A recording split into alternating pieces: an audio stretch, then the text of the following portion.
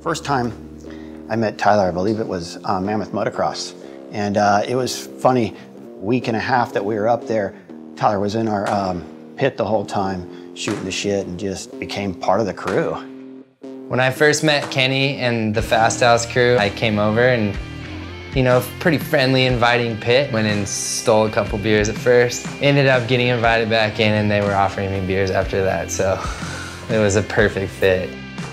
I got a call from Pat Lopez saying that, you know, Tyler's looking for some support, some help, and man, we were just a Fasthouse.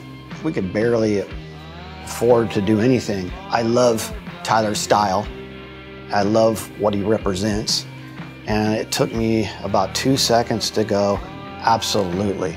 They just had this really super cool vibe about them, you know, they're like family.